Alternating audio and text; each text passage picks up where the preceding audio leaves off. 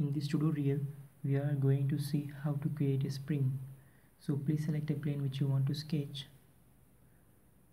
and then draw a center axis which is necessary for a helical swipe command, and draw a path of the line which specifies the height of the spring, and then go to the helical swipe.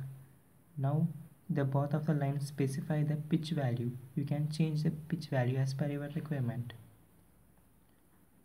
And then click the edit swipe section and draw the profile of spring,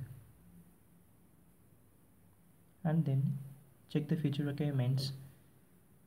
We have to change the profile value and then click OK. Now our spring is created. Click OK. Now you can go to the wrap command.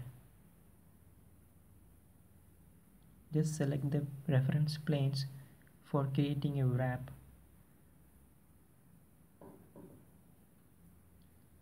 Now you can drag the handle to make a twist on the spring. Now our spring is created with the minimum amount of twisting.